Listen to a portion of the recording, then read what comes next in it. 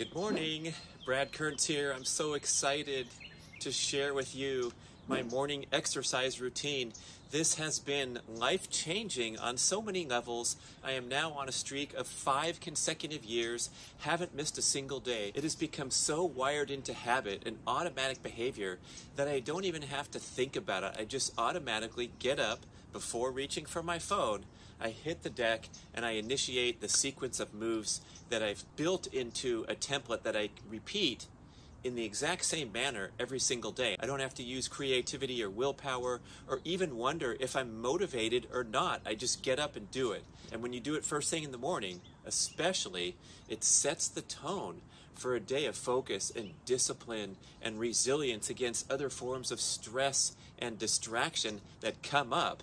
In contrast, when we reach for our phone as the first thing we do every morning, 84% of Americans, recent survey, do that every single day. Before even getting out of bed, a lot of them are reaching for the phone. And when you do that, you put yourself into that reactive instant gratification mode that's very difficult to extricate from when it's time to do something important, responsible, focused. So when I started back in 2017, I did a few exercises in bed. It took about 12 minutes. It was great. I got some momentum going after months and months. And then I very carefully would consider a new exercise, add that to the template. Yes, it was a little more difficult. Now the routine takes a little longer, but each step was comfortable and mindful to continue on with this as the new template. So I encourage you to start slow. Do something when you start every single morning, the exact same thing, very important, so that it becomes easier to wire it into habit rather than say vaguely, I'm going to get up and exercise for 10 minutes before I get on with my day. When you begin, another cool thing is it becomes sort of a meditative experience, I believe, because all I'm thinking about is progressing through the sequence of exercises and counting my reps. A lot of times I've tried to listen to a podcast or my mind starts to wander. I lose count of my reps, and the penalty for that is I have to start the exercise over. So it's really a nice, calming way to start the day. Helps build your focus, and you hopefully leverage and carry that through all the other things that you're doing in daily life. So I'm going to show you very carefully, demonstrate how to do each exercise, and I want you to pick and choose the ones of most interest to you so that you can custom design a morning routine that really feels good and comfortable to do. Are you ready? Let's get going.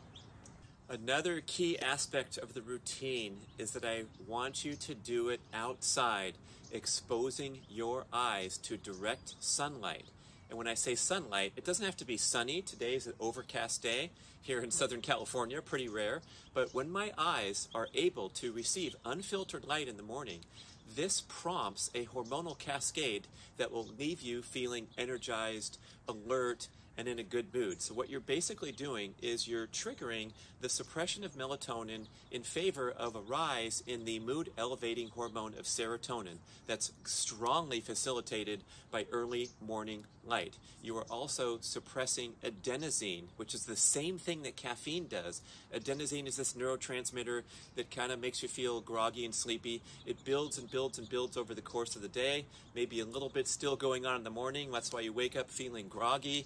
You hit a shot of coffee, you feel great, but this is an even better and more natural way to do it. So we're boosting serotonin, we're suppressing adenosine, and we're also prompting a desirable spike in the prominent stress hormone called cortisol. We often talk of that in a negative context, too much cortisol running through your bloodstream all day in your hectic high-stress life. But in the morning, cortisol spikes naturally when you can get exposure to direct light. Even if it's a little chilly outside, guess what? Now you're getting some therapeutic cold exposure. And I perform this routine year-round outside, even in the winter snows of Lake Tahoe. I'll either create a space shoveling snow if I have to get on the mat outside, or if it's adverse weather conditions, raining or really cold, I will open the sliding door, position my mat right near the door as close as I can to outside, stick my head out there to make sure I'm getting some unfiltered light, and then proceed to do the routine in a safe spot. So whatever you can do to get outdoors, if you have terrible inclement weather, you can still consider opening the slider, getting some fresh air, and then we get down to the mat and get to work.